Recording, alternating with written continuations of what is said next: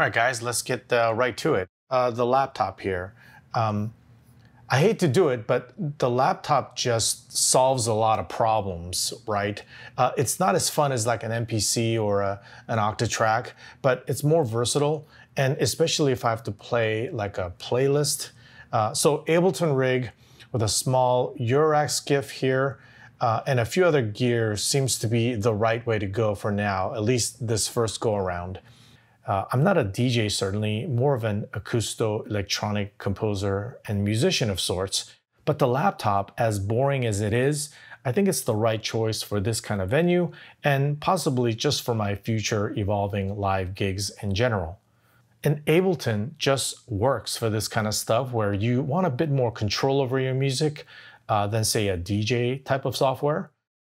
I agonized over this EURORACK skiff because it had to really balance a whole bunch of factors and kind of fit it all into this small skiff.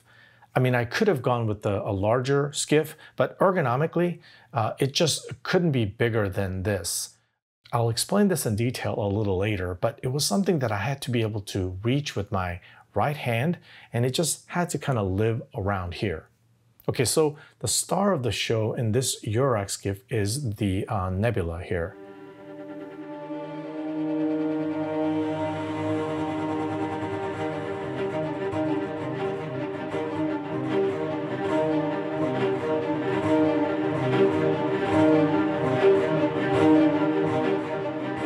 So I've got a bunch of cues that essentially I took from the main Ableton session and kind of like chopped it up and put it onto the Nebula. And if I just scroll through the files here,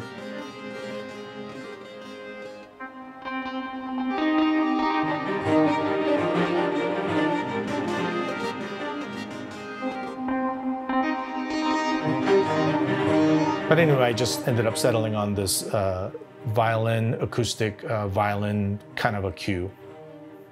Now, I could not say enough good things about the Nebula. I have to say that out of many, many granular synths and modules, I keep coming back to this module for all of my hero and solo phrases.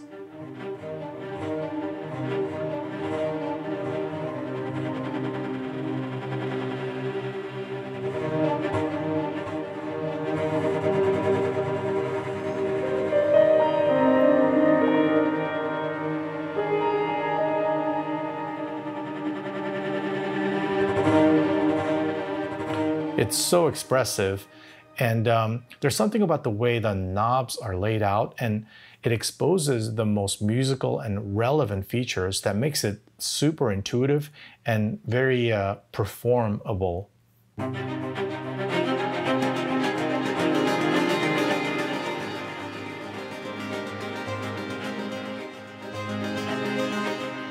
So I own the Big Brother version of the Bitbox as well.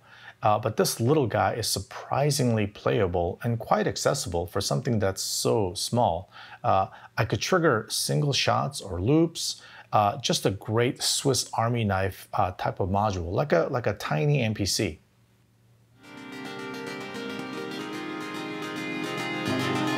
It's kind of all over the place here, but essentially I was using the 1010 Music Bitbox here to kind of feed the Arbhar. Yeah, anyway.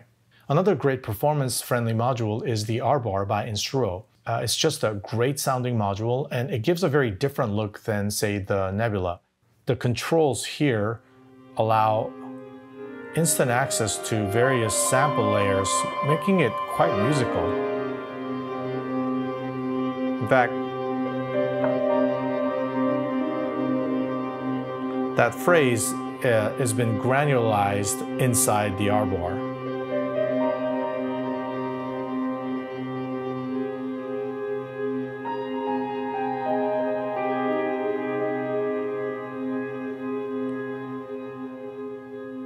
Okay, so I got a few more utility modules here. I've got two of these output modules which can be independently routed directly to the Model 1 mixer.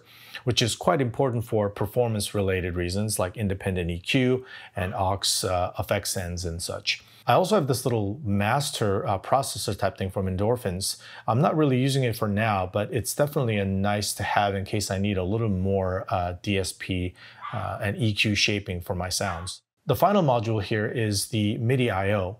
What it does is really serve as a bridge between Ableton's modulation capabilities and the rest of my EURORACK setup here.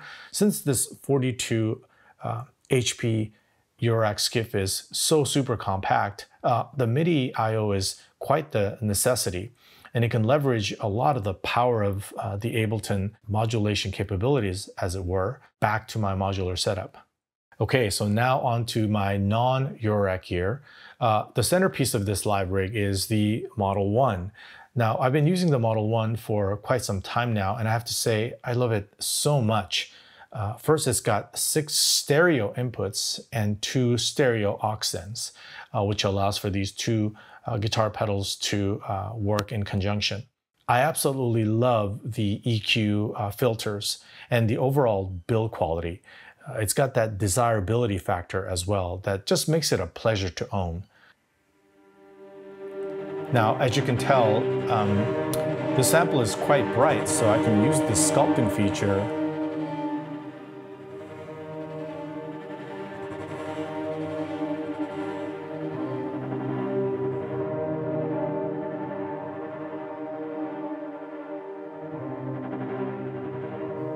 the way it sweeps.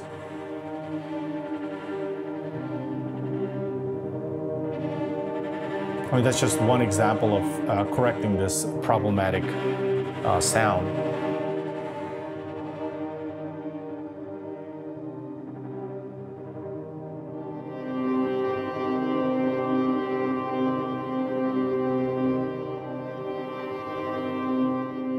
This Model 1 even has an analog drive feature, which is an overdrive saturation circuit of sorts, kind of like an old school analog overdrive on each one of the channels. So you can really color your sounds through this board, which makes it, again, very unique and stands apart from some of the other mixers that I've seen. There's a feature called zero crossing detection circuitry. The manual states that this performance-friendly feature is built into every circuit. Maybe when you're turning the filters, it detects the zero crossing so that there's never any kind of harshness. If you guys know anything about this zero crossing detection circuitry, I would love to know in the comments. But you know, I get it. I think it's kind of a cool, unique feature of this mixer that, say, other digital counterparts may not have. Did I also tell you how much I love the faders and the construction? This block geometry. I just love the long, narrow compactness of it, and it's so ergonomic in this performance live rig. Now, I do have a few gripes.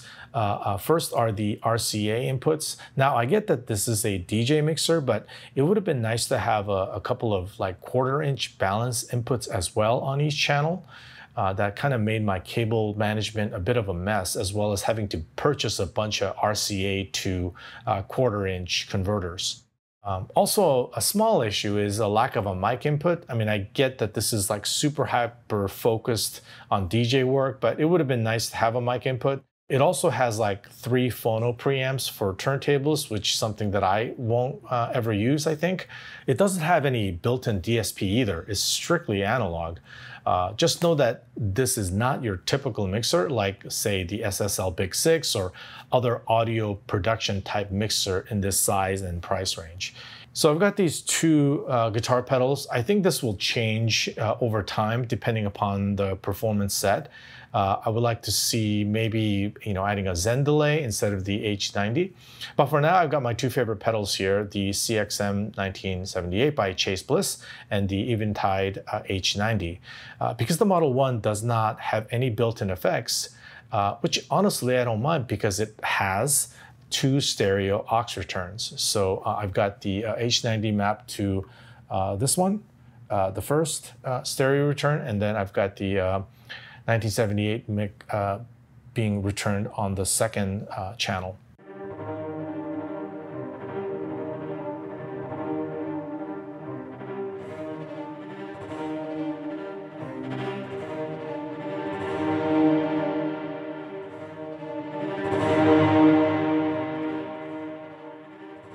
This is one of my favorite reverb pedals. It's lush, it's vintage, it's long, it's got a ton of character. It's super cool looking too with the moving faders.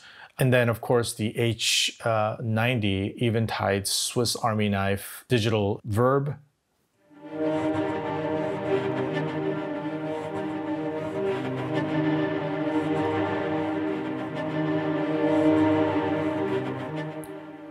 Okay, so the I/O, I'm using the Focusrite Scarlett, and all I have to say about this is that it sounds great, but more importantly, it has 4 outputs or 2 stereo outputs. And this is really important because I want to be able to route the track here, and then independently, this piano is the Omnisphere.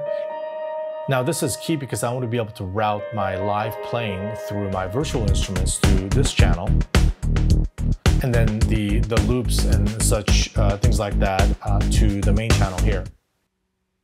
And it's really nice because I can sort of like ad lib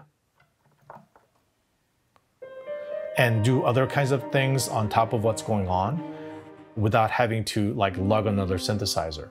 One other quick thing I want to mention is the UAD Octo. I wanted to keep the load on the laptop as minimal as possible, and also to just keep the latency as to a minimal as possible. And I don't want to take up too many external gear either. Again, it's all about like balancing how much gear to bring versus what I can get out of the box versus some external control. And I decided that it was worth it since I'm kind of all in on the UAD ecosystem with Universal Audio, especially their plugins. This comes in super handy because I'm able to use some of their really great sounding analog compression emulators and EQ plugins without taxing the computer. The controllers now, this is probably one of the more ever evolving things. At first, I wanted to have the Ableton push controller like really bad.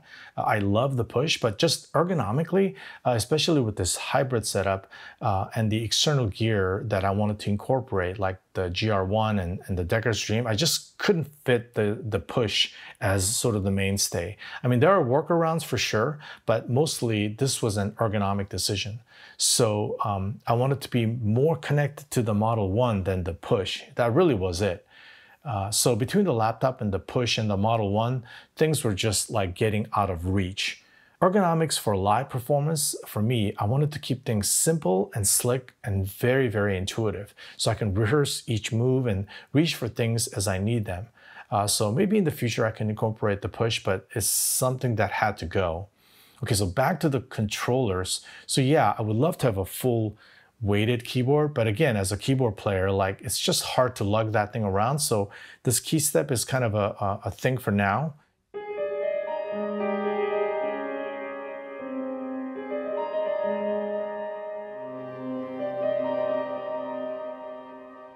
Maybe I'll explore some other options in the future. Same thing goes for the Ableton controller here. I don't want to be clicking around for the laptop as much as possible. And so while I love the some of the other solutions, this APC Mini had the faders and the push buttons on top, unlike some of the Novation ones where it was like either or, like they had the faders but they didn't have enough buttons, or they had these push buttons but they didn't have faders. Again, this was a great compromise. So yeah, this is going to be an ever-evolving rig. I'll post some shorts of the backyard set in the coming weeks, so please subscribe if you have not, and hit that notify button to help support this channel. And I hope you enjoy this, and thank you, and I will see you again soon.